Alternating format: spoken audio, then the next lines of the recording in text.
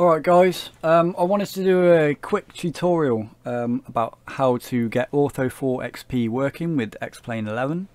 I had a lot of trouble getting it to work. I watched quite a few tutorials, but I encountered some problem with each one. And basically I just learnt to use this myself through trial and error. So to save anyone else that time who's bought X-plane11 and wants really great scenery, this video is to help you. Okay, so step number one is to obviously download Ortho4XP, install it. I'll put the links in the description to everything that I use. Install that. The next thing you want to do is install a program called Python that works in Unity with Ortho4XP. Both really quick, simple installs, won't take many minutes to do, hopefully, for you. Okay. This tutorial is assuming that you want to use a HD mesh with your scenery. I'll also show you how to not use a mesh and just put the scenery on the default mesh. But okay, first choose where you want to create your scenery for. So I'm going to be doing Nassau Island, which is this whole tile here. So you want to click on whatever tile you want to do. Obviously it'd be different to mine. I use the aerosoft.com website because it's just much quicker than all the others. We'll see how fast it is. The others take about 4 hours, so we'll just click on that, download it. Yeah, that's going to take a while, is it? 27 seconds. See, compared to the other website, it's a lot faster. Okay, while that's downloading, you want to create this folder, which is called zzz_hd_global_scenery4. That has to be typed exactly as it is there. I'll put the text in the description so you can copy and paste that, but just down here in the installation instructions it will give you that there anyway. Okay, so that's downloaded. We've created our folder here. We open up this folder, go into EarthNav data. Now you can see I've already got some tiles in there that I've already done, but yours will be empty. Take your downloaded folder, drop it into the EarthNav data folder, and I've already done this, so I'll just replace it. That'll be fine, hopefully. Close that out. Okay, once that's popped into there, just close it down. The next thing you want to do is create a new folder, and you want to name it ZZZ. That's really important.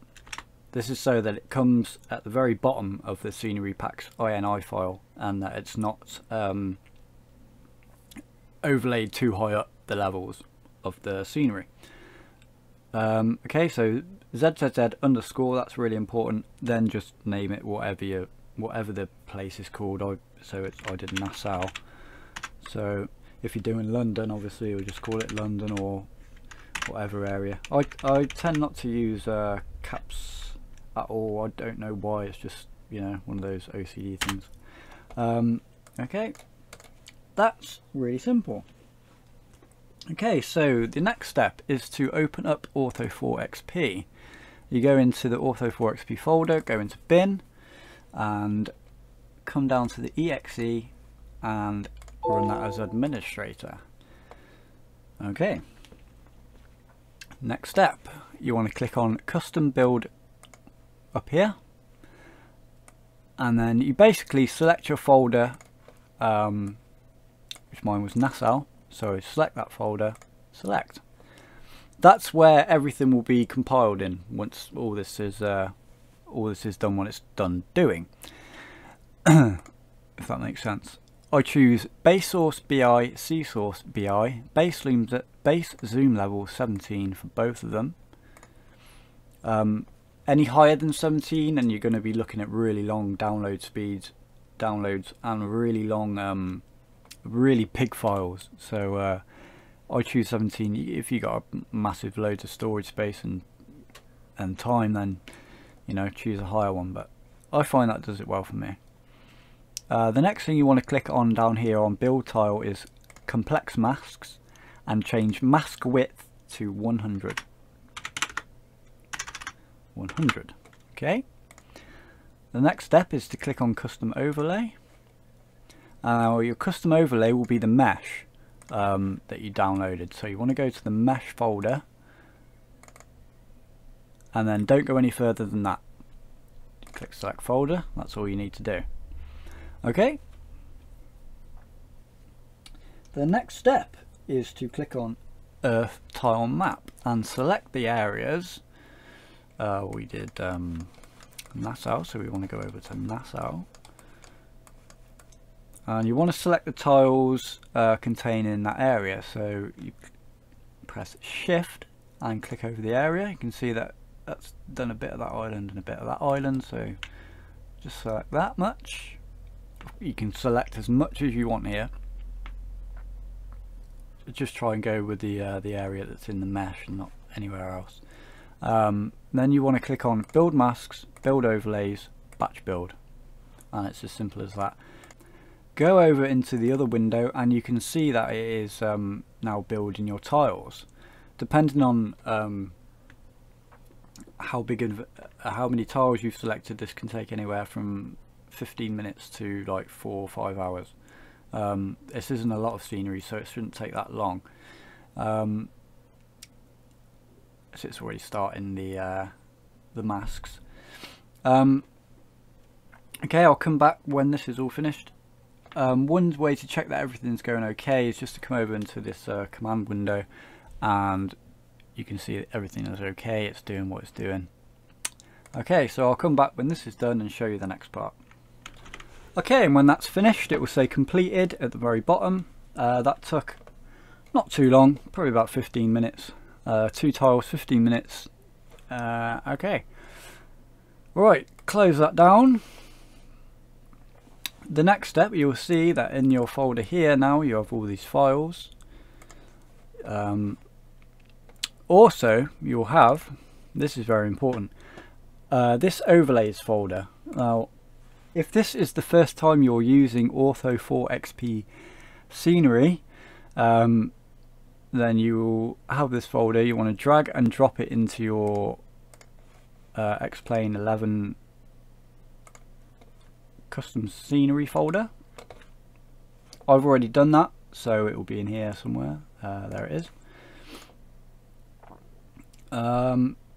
Any other time that you after this first time, every time after this, you don't have to drag the whole folder over. You can just go into the folder, go into EarthNav data and select the overlay folders. So you take those, sorry, just to make this a bit easier, go into Ortho4XP overlays. There you go, those are all the ones that I've already done previously. Drop these over into there, and that's that part sorted. Then you come back over into your custom scenery folder.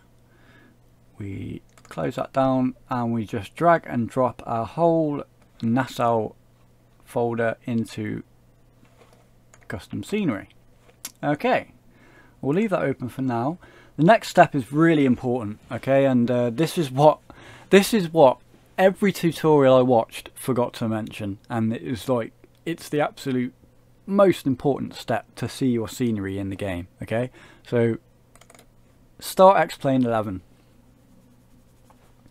What you want to do is start it up and close it straight down. Also very important, go back into your custom scenery folder and open up scenery packs configuration file. Now you'll see that the area you just made is at the very top. You want to copy, delete and paste it right down at the very bottom. Delete that gap. And also you want to make sure that, let me just find it, where is it?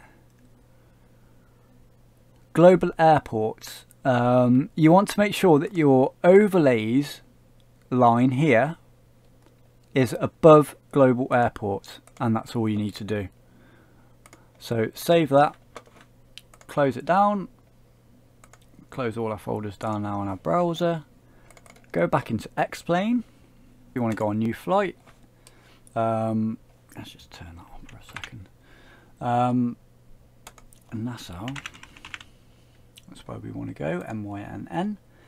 I'm just going to put us on a gate here somewhere. I'll do gate A5, okay, it's daytime so we can see.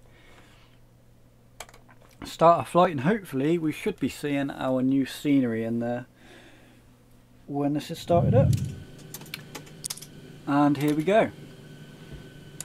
Just wait for it to load properly. There we go. Alright, let's have a look at the scenery. Let's see if it's worked. We're going to camera. Go up. And we can see, first off, the sea looks absolutely amazing. And we can see there that it has in fact put down our scenery. Everything is as it should be. And that's that. Wow, it really does look amazing. So hopefully that's worked for you. If it hasn't, let me know in the comments. And I think that should be just about that. Okay, thanks guys, bye bye.